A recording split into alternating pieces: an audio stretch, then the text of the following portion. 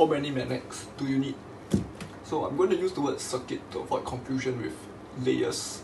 So the definition of one circuit is just like any pair of matching layers, like this entire outer layer and this other outer layer count together as one circuit.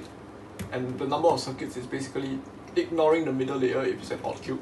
So these are the middle layers. So you ignore the middle layer and then just divide the number of remaining layers by 2 and it will give you the number of circuits. So 6 by 6 will have 3 circuits and 7 by 7 has 3 circuits.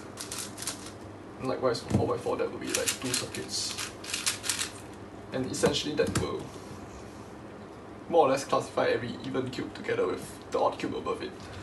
For every one circuit that exists, you need 48 magnets. So for an outer circuit, which is basically anything except for the innermost one on the even cube, so these two count as outer circuits and so on.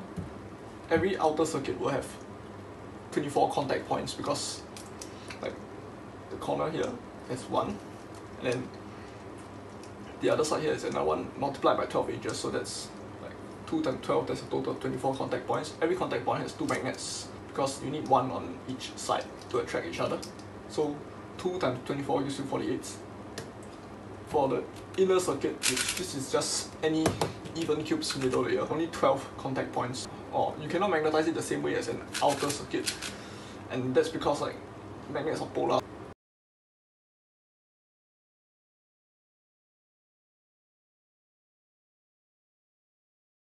You need 2 magnets per face, and since there are 2 faces, and then you have a total of 4 for each contact point, multiplied by 12 contact points, and you get 48. Regardless of whether it's an outer circuit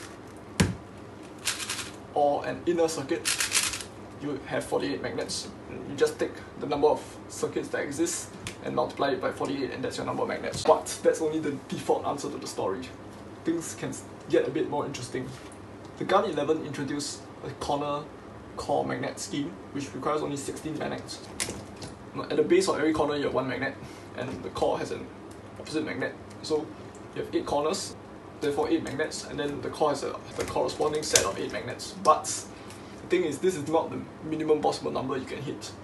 Because if you actually magnetize the core such that you magnetize 2 diagonal spots on the core, on the top, and then at the bottom you actually magnetize 2 non-matching diagonal spots. Now you actually have 2 magnets for every face. So technically 4 core magnets, 8 corner magnets, you can actually get a 3 by 3 magnetized with just 12 magnets. Next, 2 by 2. To keep the hidden middle layer in alignment, there's always one corner that is stuck to the middle layer, so you can tell everything is moving together with this red, green and white corner.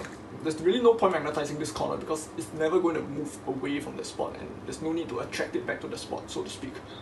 Next, since this corner is fixed, and if you think about the whole 2 by 2 with only one corner fixed and all you have is R, U and okay, B, let's just do it like that, R, U and F from this perspective, you realize you only have 3 faces to move. So what if you just take one magnet and stick it opposite, like stick it on the core opposite of where the bandage corner is, R, U and F, like you are only dealing with one magnetic attraction for all 3 of them, which is kind of an equal magnetization. So you only need 1 core magnet and 7 corner magnets, and that gives you a total of 8. Next, for 4 by 4. The outer layer is just going to function the same as a 3 by 3, so that's 12.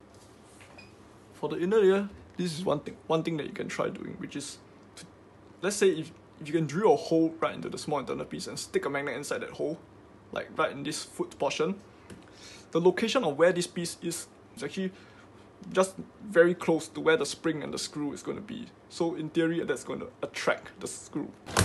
Since the 4 by 4 has 24 of that small internal piece, you need 24 magnets in total to magnetize the inner layer. You add 12 because of the outer layer and you have a total of 36. Finally, for the big cubes, 5 by 5 is exactly the same as 4 by 4 because the only difference is whether the middle layer is exposed or hidden, and that's an external difference. But when it comes to internally, the foot of this particular piece is going to be exactly the same as the foot of that 4 by 4 small internal piece. Magnetize a 5 by 5 with 36 magnets. And for even bigger cubes, it's basically a matter of how many times you split this particular layer of the 4x4. So 6x6 will split it into 2, so you have 2 times as many of the small internal piece. 2 times 24 gives you 48, and then you add another 12 for the outer layer. 7 is going to be the same as 6 for reasons that I already talked about.